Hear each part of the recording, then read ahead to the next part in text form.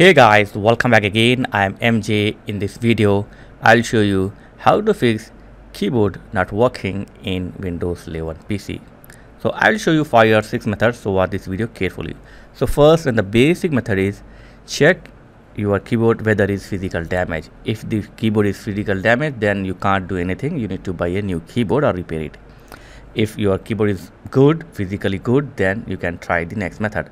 So first method is just right click on your taskbar by using the mouse and then select the task manager and select the processor, and here search for Windows Explorer. Right click on Windows Explorer and click on restart. Okay, so this will restart your Windows Explorer. Now try to use your keyboard. If it's not work, then the second option is go to start and setting, accessibilities, and then click on keyboard and turn off the sticky keys and filter keys. Okay, so toggle key is also turn off. So if it's turned on, then turn off these three options and reboot your PC and try to use your keyboard.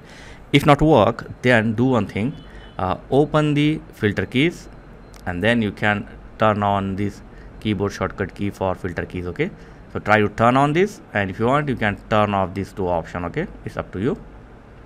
So after turn on, just go back and then turn off filter key.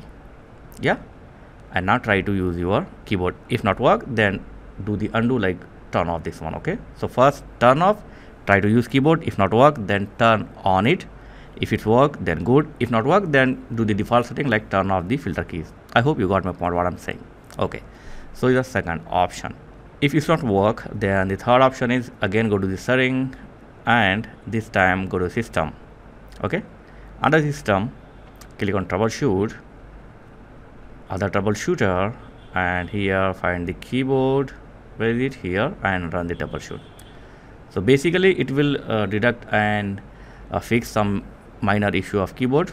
So try it. Most of the time this troubleshoot not fix your problem, but before doing any hard work you can try it. If it's fixed, then very good. So as you can see, troubleshoot is complete. I have no any changes on my keyboard, so it's working fine. So close the troubleshoot and try to use your keyboard. If this not work, then the next method is right click on this PC, click on manage, select device manager, and here extend the keyboard.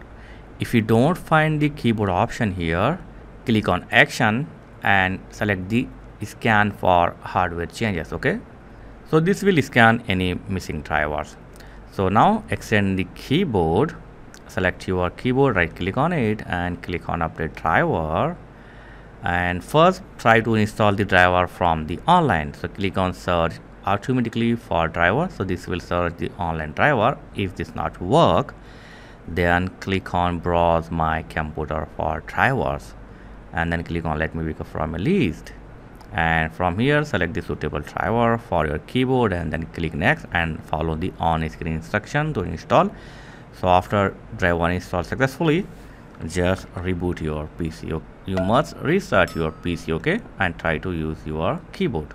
If it's not work, then the next method is go to start and go to setting, click on accessibility and open the keyboard, scroll down and turn on the on-screen keyboard. Okay, a on-screen keyboard will open. Just go to start by clicking this window button and here type run.